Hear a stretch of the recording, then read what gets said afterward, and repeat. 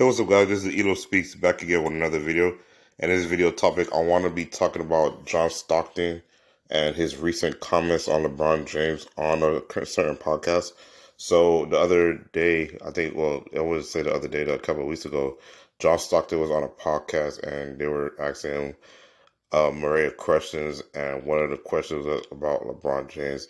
And he had some interesting comments that he made about LeBron James as regards to it. So John Stockton was on the podcast, and LeBron James, I don't know the particular context of what LeBron James came up, but he did made a comment about LeBron James and how he doesn't really approve of him forming up super teams, switching to different teams and stacking the deck to give him a advantage. So let me give my thoughts on that. So yeah, while I do agree about that, as regards to that, I don't agree with LeBron James or Kevin Durant or any other player for that matter taking it to their own hands, stacking the deck to where it is damn near an unfair advantage to where you have one of the most stacked teams in the league. I don't respect it. Now, granted, I'm not saying that a player shouldn't do what's best for him. They should. But when they destroy the power balance of the league to the point where nobody could compete with them, that's where it becomes a problem.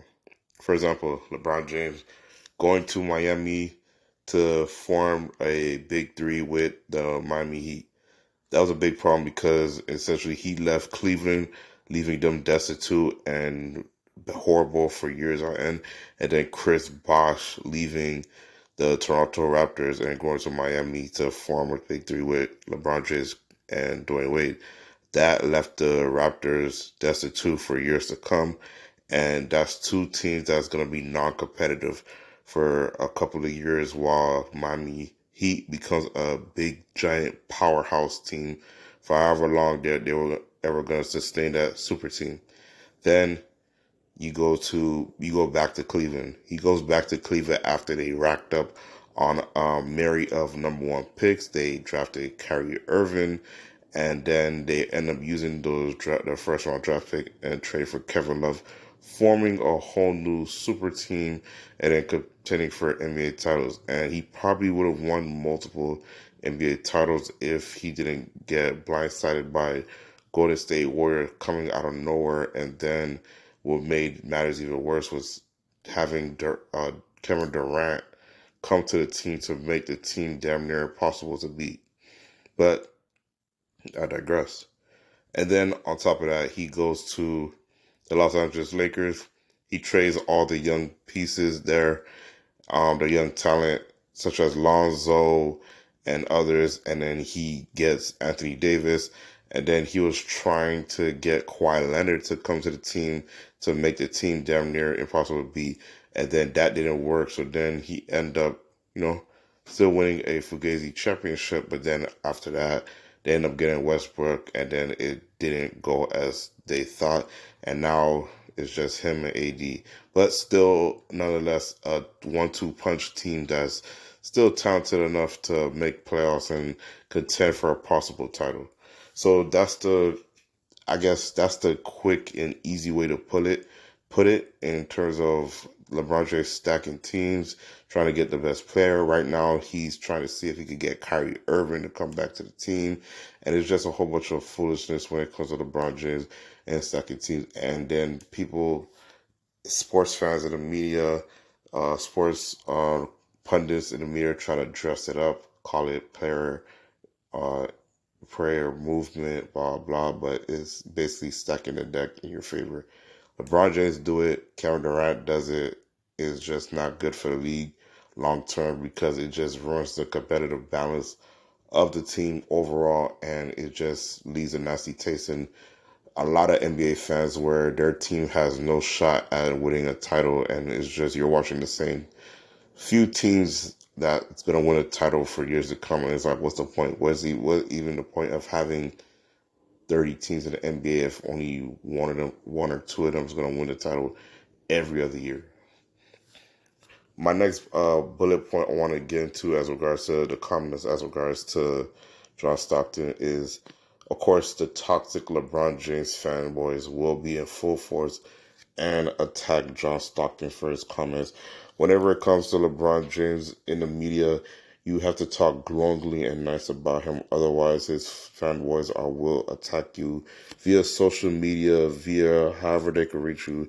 They will let you hear about them because you critique their king, which is unfortunate. You can't have a true opinion about LeBron James, whether you agree or disagree with some of the things that he do or his style of play, without being seen or called a hater by his fanboys and by sports media's pundits, such as Shannon Sharp, Nick Wright, Colin Cowherd, Nick Minimum, so far and so forth. There's a whole bunch of fanboys in the media. It's too much to even tell at this time.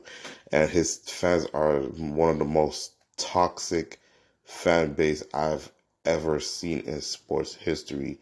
They're ad nauseum worship of LeBron James.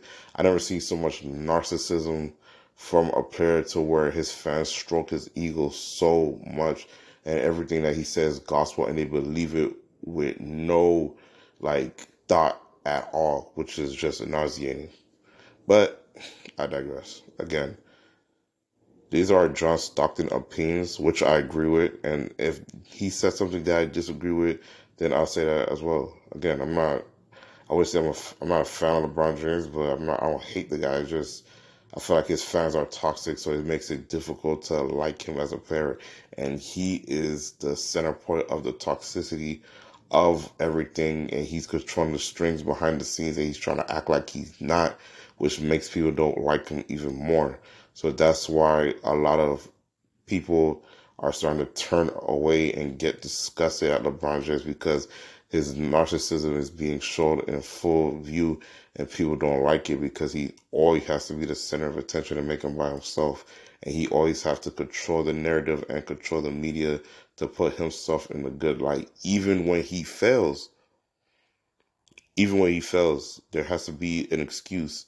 There has to be a scapegoat. There has to be a player to get blamed for why LeBron James lost. It's never because LeBron James just wasn't good enough to win the big one, or he wasn't clutch, or so forth. It's always someone else's fault. Is something. Is always something. It's never LeBron James' fault, and that's what turns people off to LeBron James overall. So even when you have a opinion about LeBron James that could be seen as negative towards him, or a critique, is not a valid critique in the minds of LeBron James fanboys. Is always hate. Why are you always hating LeBron James? Why are you critiquing LeBron James? LeBron James' fart, it smells like roses. If LeBron James touch water, it turns into wine. Everything LeBron James is good. Nothing he does is bad. There's no criticism, and everything if he messed up or failed, there's a reason why he messed up his fail. It's because it rained that day. It's because somebody didn't make the shot, or somebody didn't get that rebound, or somebody didn't play to the level. And even though this guy stacks teams to have one of the best talents in the league, is always somebody else's fault. He's always want to be a low-key GM, and then when the team starts doing bad, he wants to act like he's just a player, which is a lie. I'm pretty sure Jeannie Buss and Rob Pelinka always run by trades or player acquisitions by him to see if they could get the green light from him. So for him to try to act like he's just a player is just false. Just false. But again, those are John Stockton's opinion. I know people are going to say, oh, he's old, he's an old head, or he's just jealous of LeBron James. He has no ring. He don't have the near accomplishment as LeBron James to be making such critique. So it's whatever. Well, it's funny because Michael Jordan never made a critique about LeBron James, but LeBron James fanboys and other people in the media constantly critique Michael Jordan ad nauseum just because they're trying to pit him against LeBron James. But that's a conversation for a whole nother day. But let me know what you guys think in the comment section down below. Do you think John Stockton's comments was right? Do you think it was wrong? Tell me what you think. This Edo Speaks out.